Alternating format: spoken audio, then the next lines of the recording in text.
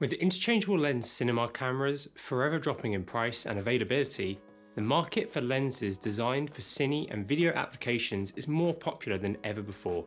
In this video, we'll be talking about the differences between stills and cine lenses, as well as things to look out for and consider when picking up your first cine lens.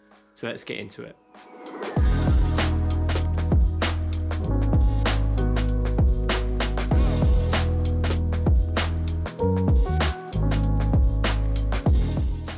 If you're coming from stills lenses, there are some important things to think about when buying or renting your first set of cinema lenses.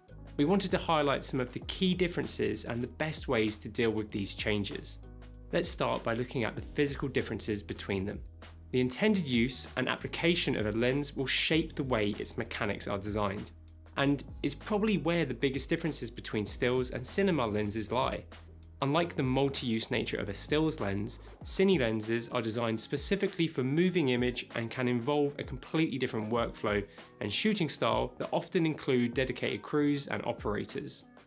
Things like size, build quality, and surrounding accessories are also considered differently, and is why using stills lenses for cinema and video productions can be full of compromises. Cinema lenses are designed with consistency and control in mind. Consistency of size makes lens swapping easier when using support and motion control equipment, and consistent gear ring placement means less time moving motors around. It also makes balancing your rig or stabilization equipment much faster. The use of filtration is relatively easy with stills glass, with the most common method being threaded filters that screw on directly to the front of your lens. The downside of this method is that stills lenses are very inconsistent with their thread diameter, meaning you might have to buy multiple filters in different sizes or use an accessory such as the Revo ring, which essentially is a variable step-up ring. While some cinema lenses do feature threads for screw-on filters, the most common way of adding filtration to a cine lens is with the use of a matte box system. Attaching a matte box can be done with either a rod support system, which can work more universally across most lenses, or by using a clamp-on system which is designed to attach a matte box to the front of your lens directly. With standard front diameters ranging from 80mm all the way up to 162, you'll need to make sure the clamp system you use matches with the front diameter of your lens. Though you can also use accessories such as donuts or black holes, or a variable cuff. These systems are more versatile with how many different lens sizes you can use them with, but will require the matte box to be mounted to bars. Most sets of cinema lenses will use a consistent front diameter across all of their focal lengths in the set, like for example the Canon CNEs or the Sumire primes, which all have a 114mm front diameter. This means a single matte box can be used when switching between focal lengths of the same set, saving time and resources on a shoot. If you want us to do a more in-depth video about matte boxes and different filtration options, let us know in the comments below. The PL or positive lock mount was introduced by ARRI in the 1980s and is the most used lens mount in the mid to high-end cinema market, being recognised as pretty much the standard by most lens and camera manufacturers. Compared to the mounts found on stills lenses, the PL mount is a much more secure system with a locking design that greatly reduces any play in the mount that could translate to image shift while focusing or zooming. This is also really important with anamorphic lenses, as it could decenter your anamorphic element and you could get skewed images. Where a stills lens would typically be turned to click into its mount, a PL lens is attached by lining up the locating pin in the mount with the corresponding notch on the lens, and then the mount itself is turned to lock the connection. Many lenses will have 4 of these notches, so be sure to orientate your lens correctly when mounting. With full metal bodies and often with larger lens elements, these heavier cinema lenses have a need for greater mount stability, and can also benefit from the use of a lens support for further elimination of image shift and additional support and safety with these larger, heavier lenses. The downside of using a locking system over something like EF is for solo operators you will need to use 2 hands to change lenses instead of just one, which you can do with EF. A lens support system is most commonly paired with long and heavy teleprimes and zooms, and requires the use of a 15 or 19mm rod support system and correct support bracket. Many cinema lenses feature an interchangeable mount system, allowing a changeover from one mount to another, like from PL to EF. But the ease of use of that system is an aspect that is often overlooked. A selection of Canon Cine lenses can have their mounts changed by a Canon approved service center and are not designed to be done by the user, although there are other systems on the market that allowed end users to do their own mount changes. But it can be challenging to do properly if it's something you are new to or lack the correct tools needed. The added flexibility that an interchangeable mount brings means it's an attractive option not only for end users who want to use their lenses across multiple camera systems, but also to rental houses who don't want to limit their lenses to one mount, adding versatility and renting potential to their investment. Like we said earlier, cinema lenses are designed for consistency and control, and this can be illustrated really well by looking at the way aperture is handled on a Cine lens compared to a stills lens. The first difference that might be noticed is how aperture is measured and marked. Anyone working with a stills lens will be familiar with f-numbers or f-stops. An f-stop is a mathematical value that is calculated by dividing the lens's focal length by the diameter of the entrance pupil to get a theoretical value of light hitting your sensor.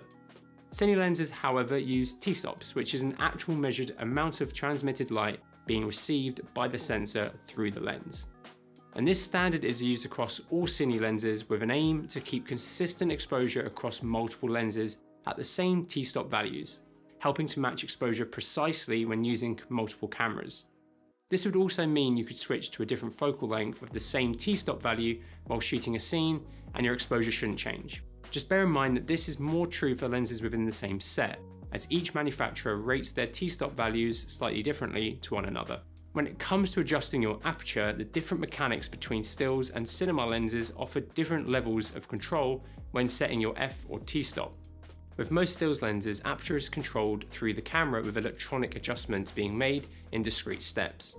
While this method can be quick and easy for a single operator, it does limit how precise you can be, and the stepped adjustments can be noticeable both visually and audibly if done when recording.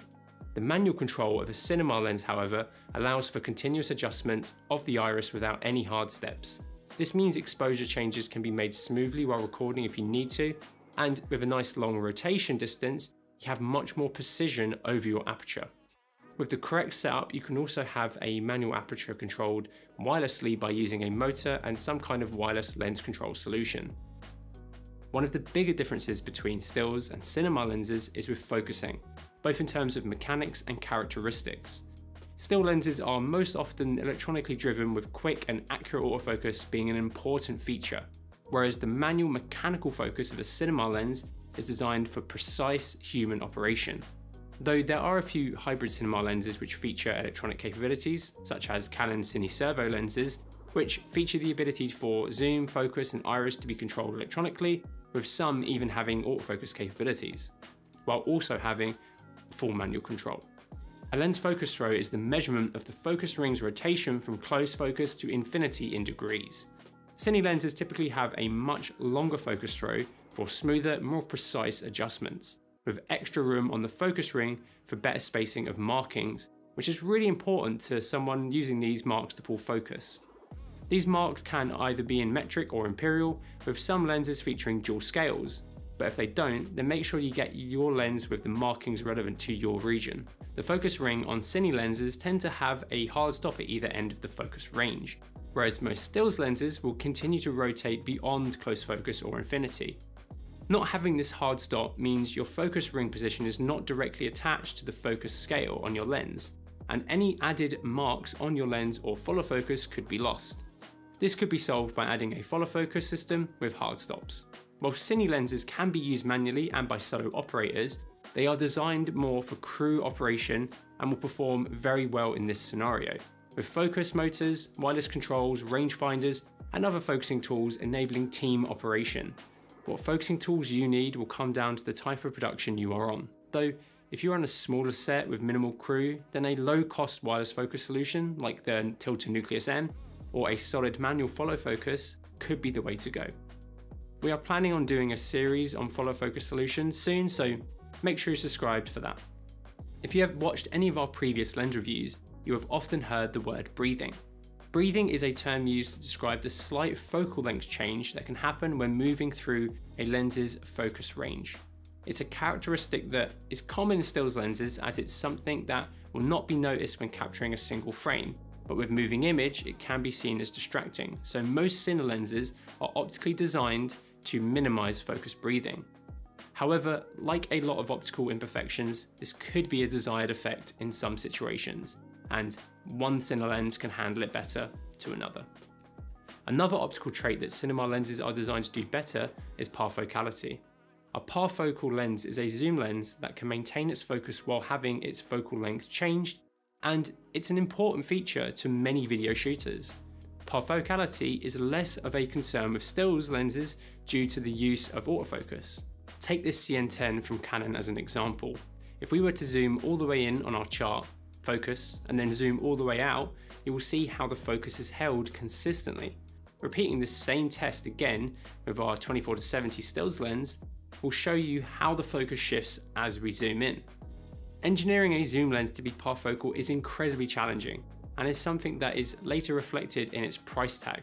Another advantage with cine zooms is that most often than not, all the moving parts relating to the zooming are kept internal, whereas a lot of stills lenses tend to trombone as you zoom, like you can see happening with this 24-70. Internal zooming and focusing means you will spend less time adjusting accessories such as a matte box or motors on set, and will also help keep your rig balance more consistent. One thing to note is that having your cinema lenses properly calibrated is more important than with stills lenses as well. Not having your lens calibrated correctly could result in issues such as focus scales being out or zooms not being parfocal. Our in-house pro repairs team has a specialized lens department who can service your lenses, making sure they are within manufacturer specifications and accurate for you. Optical stabilization is a technology that predominantly features in stills lenses with use for both photography and video work, but has never made its way over to cinema lenses, and there are a few reasons for this. The first one being that mid to high-end cine lenses are designed with a certain assumption that they will be used in shooting scenarios with other camera stabilization or support equipment. The lack of optical stabilization allows for the lens design to be better focused on performance, with the fewer moving parts also increasing reliability on set. Some hybrid cinema lenses such as the Canon CNE Servo Zoom do feature in-lens stabilization because they are aimed at more of a run and gun documentary market compared to their larger cinema zooms and prime lenses. Without optical stabilization, the easiest way to steady your movements while shooting handheld is to add weight to your camera rig. Otherwise, you may need to look at investing in other stabilization equipment such as a Steadicam, gimbal, slider, or just a trusty pair of sticks. Image quality differences between stills and cine lenses can usually be quite obvious. However, this isn't always the case. If we take a look at the Canon CNE primes and the L-series primes, there are a lot of optical similarities between them, but are worlds apart when it comes to comparing mechanics and quality control. Here are a few things we can say generally that are different between stills and cinema lenses. The first being the level of quality control that manufacturers do when it comes to both the optical elements and the overall look of lenses across an entire set. More often than not, you're buying cinema lenses as a partial or complete set, unlike with stills glass, which are never really sold as sets. The consistency of how lenses look across a set is very important for productions that want to keep the look of their image the same across a range of focal lengths. This relates to everything that we look at when evaluating image quality. Canon's done a really good job of making their lenses decently consistent across their sets, and even their cine zooms match pretty well with their CNE primes. Canon's Sumire lenses share lots of similarities to their CNE lenses, but do feature different coatings and a switch to spherical elements over aspherical elements. We can see this when we look at the Sumires wide open, as they feature lots of spherical aberration, which gives them their soft, bloomy highlights. We can also see it if we look at the bokeh between the two. This onion skinning that is featured on the CNEs is caused by the grinding process that is used in the production of aspheric elements. You can also see this in Canon's K35 primes too. This design change with the Sumires wouldn't have just been Canon's decision. They would have researched and developed the look cinematographers wanted from these higher end lenses and tweaked these lenses from that feedback. It's factors like this that contribute to giving cinema lenses their higher price tags, though there are other things like the higher QCing tolerances, higher variety and quality of manufacturing materials, longer design and production times, shorter production runs, as well as being part of a smaller market, are all reasons why cine lenses are typically valued much higher to a stills equivalent. We'll be doing a more detailed breakdown on this topic, so make sure you're subscribed for updates on that. We hope this video has helped explain the differences between stills and cine lenses. Lens choice is an incredibly subjective thing when it comes to image characteristics and quality. However, a lens's mechanics are a little bit more objective, with different productions and filmmakers requiring different feature sets. For more tailored advice on lenses and their surrounding accessories, you can get in contact with us via the details in the description below, or feel free to ask any more questions in the comments below. If you enjoyed this video, please make sure to give it a like and don't forget to subscribe for all of our future content. Thanks so much for watching, and I'll see you in the next one.